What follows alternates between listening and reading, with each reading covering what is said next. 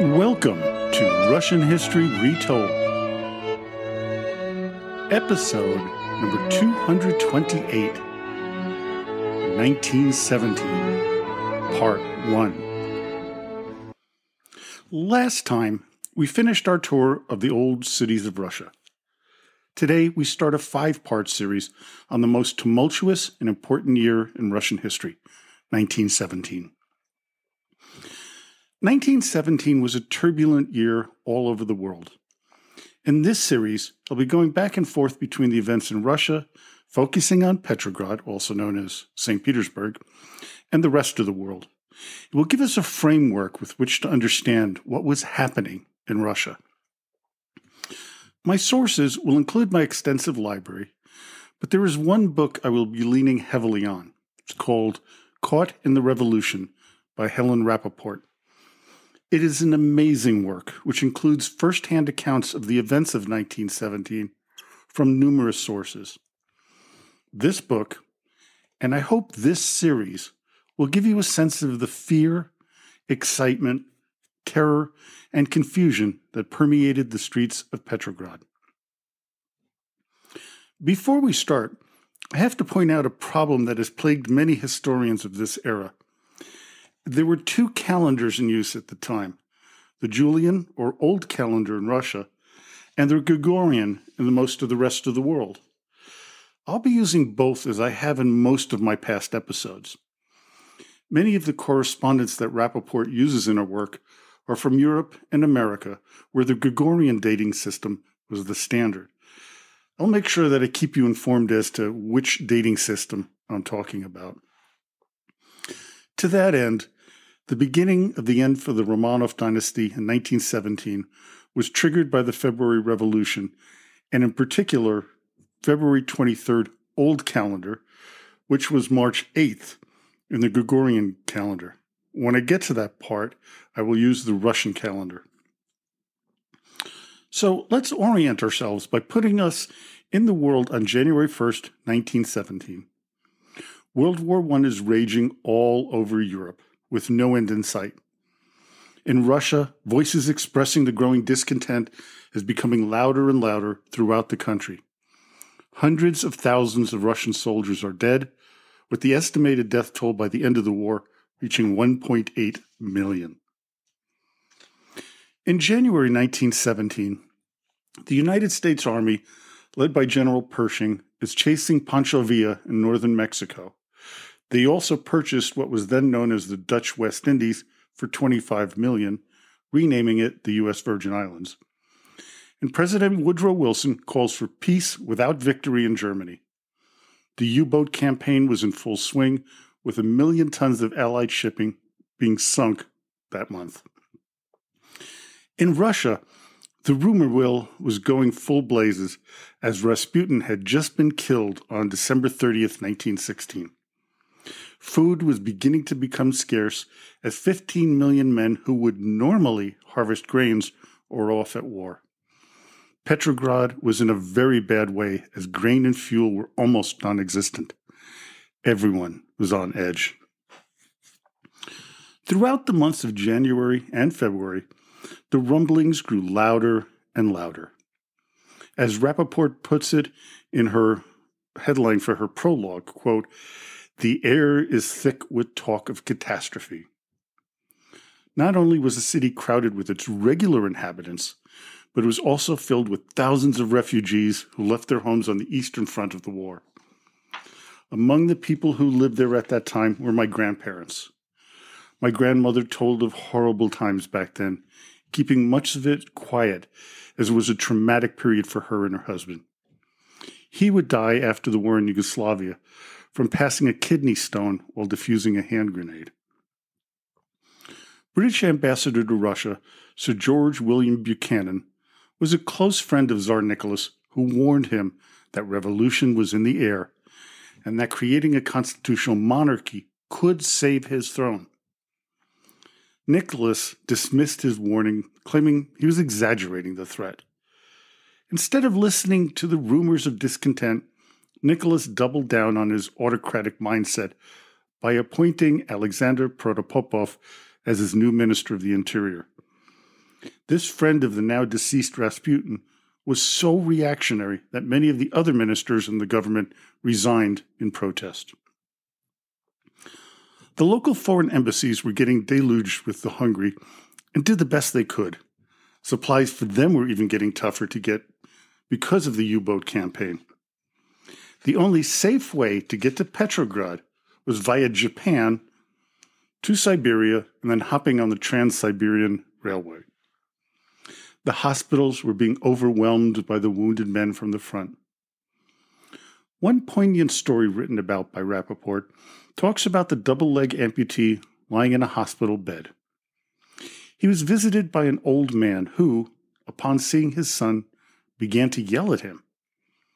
Enid Stoker, an English Voluntary Aid Detachment nurse, or what they called VAD, was aghast at what the translator told her the father was saying. Quote, "Why hadn't he died? Then they would have gotten a small pension for him. Now look at him, a hopeless burden. How could he work the farm now? Just another useless mouth to feed, and they were already starving." Lady Sybil Grey, a Canadian aristocrat, recounted in her diary about some of the conditions. Quote, "The sun doesn't shine like in Canada. If people like us rarely get our rooms above 50 degrees, what must it be for the poor?" January 1st, 1917 was a particularly brutally cold day. This would continue for the coming months and would add to the misery of the people of Petrograd. While many in the ambassador court of the Tsar were convinced that no revolution could occur until after the war was concluded, French Ambassador Maurice Paléologue was of the opposite opinion. In a letter to the French president, he wrote, quote, "A revolution crisis is at hand in Russia. Every day the Russian nation is more indifferent towards the war, and the spirit of anarchy is spreading among all classes, and even in the army." He further warned that, quote, "The authorities cannot count on the army." British Ambassador Sir George Buchanan wrote, "The trouble, quote, if it comes, will be due to economic rather than political causes." Furthermore, it would begin, quote, "not with the workmen in the factories, but with the crowds waiting in the cold and snow outside the provision shops." Due to transportation issues, less and less flour was making it into Petrograd. By early February, less than 1/6 of daily shipments were making it into the city. Black bread, the staple of the poor, was being diverted to feeding horses. A rumor spread throughout the city that, quote, "millions of pounds of cheap Siberian beef are being left to rot in railway sidings."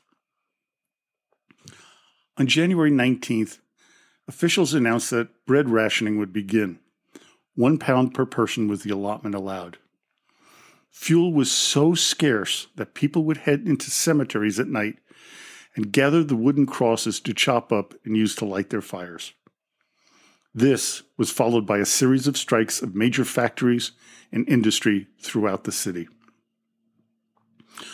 Protopopov, in his ultimate wisdom as the Minister of Interior, decided that instead of trying to solve the food and fuel shortage, he would prepare for insurrection by secretly placing machine guns on the roofs of major buildings, especially along the main street, the Nevsky Prospect. This was to be a major disaster in the coming weeks. We're now into the month of February.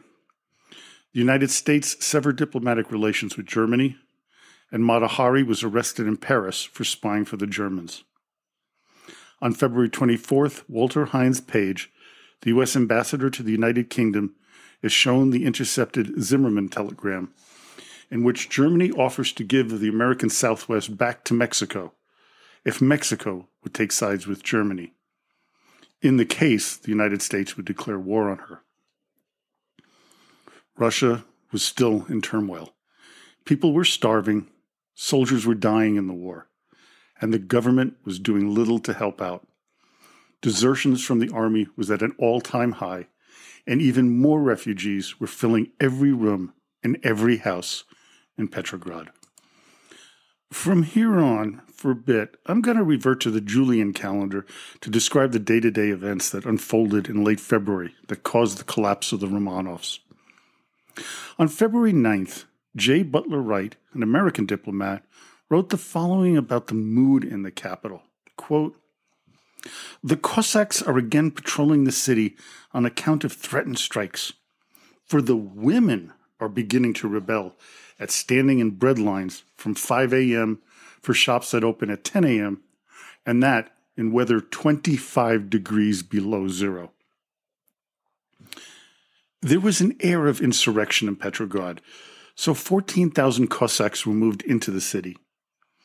They were reservists, as the regular army was on the front lines against the Germans and their allies.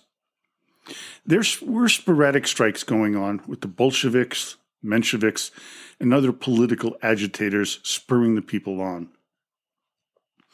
Tsar Nicholas had been assured by Protopopov that he had everything under control. The Tsar went off to army headquarters 500 miles away from Petrograd. The interior minister was fooling himself if he really truly believed that. Some of the foreign observers write about the mood of the people going from stoicism to anger, from frustration to rage. Windows of bakeries and milk shops were broken, and as Helen Rappaport put it in her book, quote, "People on the streets were nervous, jumpy, staring at shadows, waiting for they knew not what."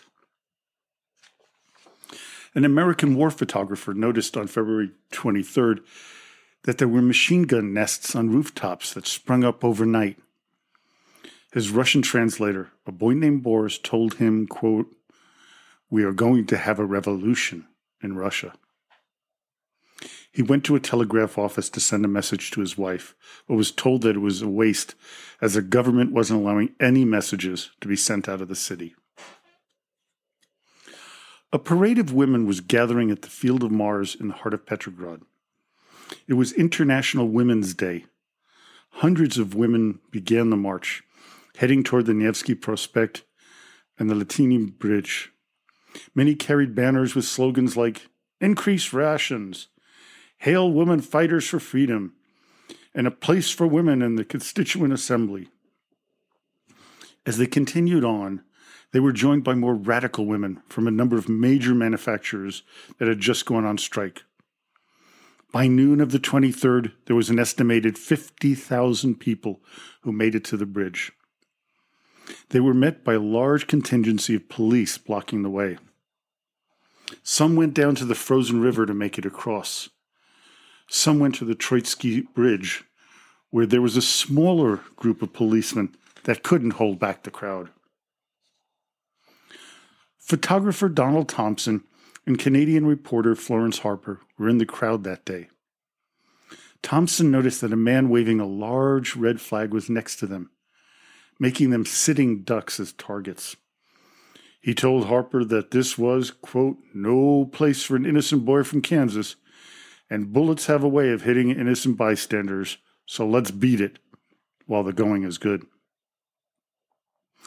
The estimates of the number of workers in Petrograd who were suffering from hunger was estimated to be around 500,000. To top it off, fuel was low, there was heavy snow falling almost every day, and a lack of jobs. The government had no plan to resolve any of these issues. Robert Wilton, a Times special correspondent, commented, quote, "Here was a patent confession of laxity. Whom was it expected to satisfy? The socialists who had already made up their minds for revolution?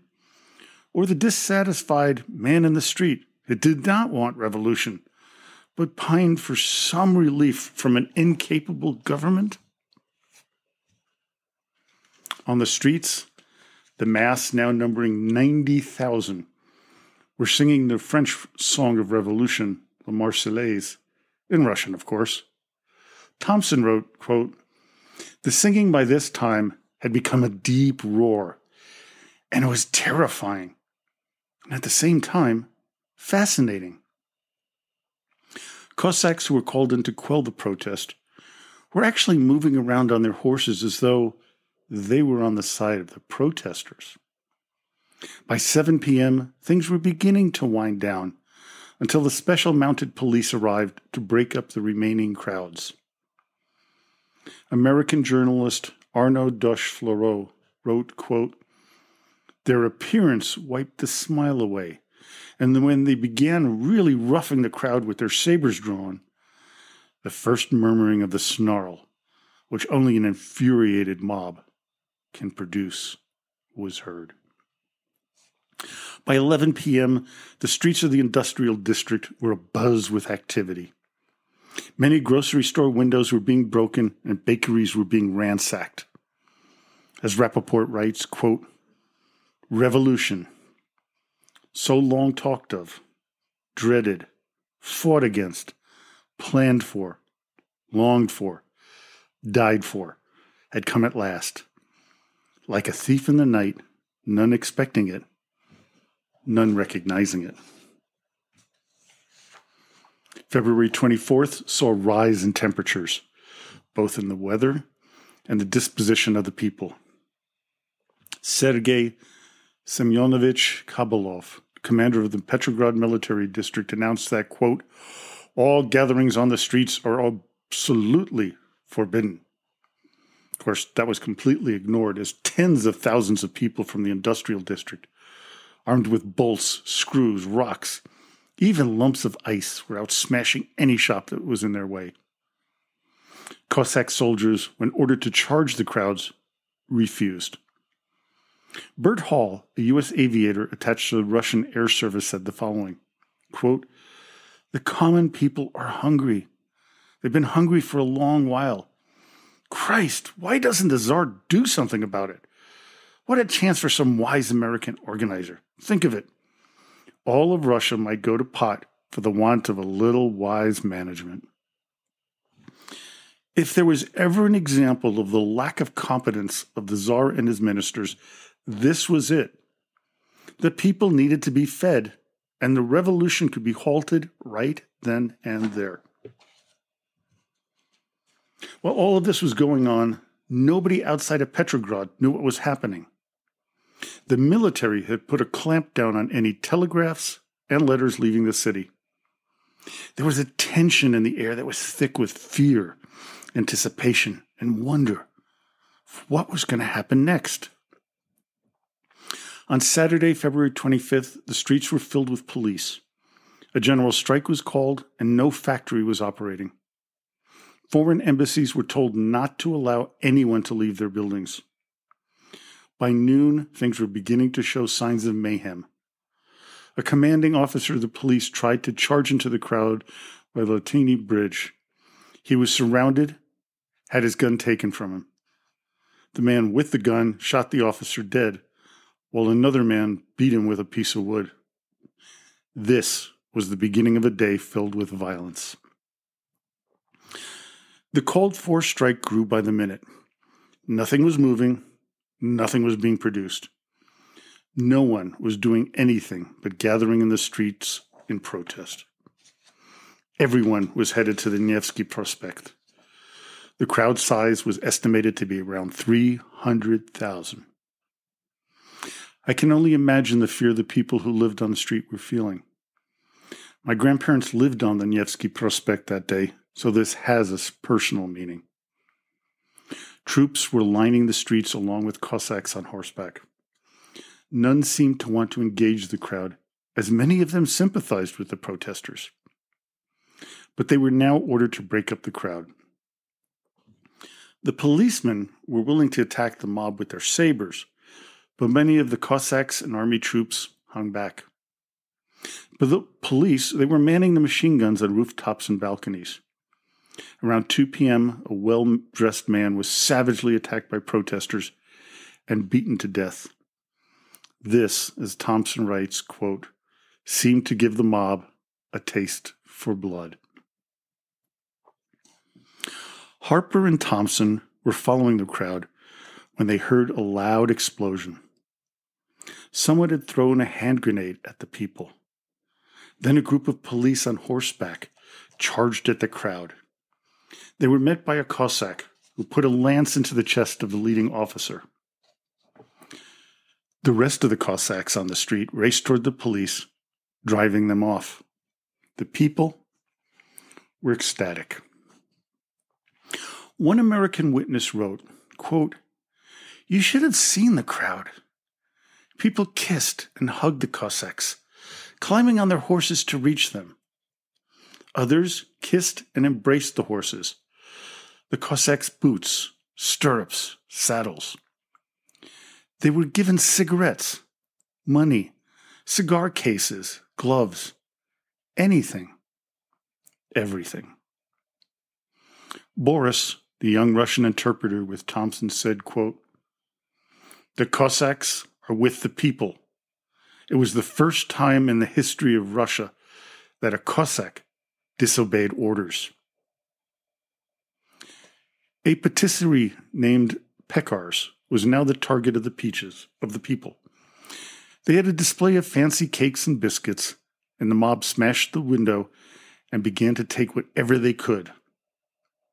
This is when the police began to fire on the crowd.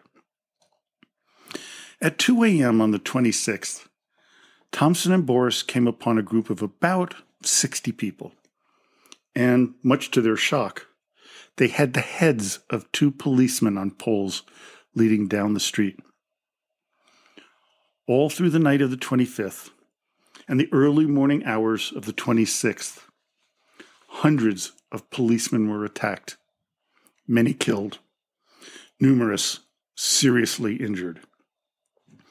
The mob had gone into full riot mode, and they were not going to be easily contained.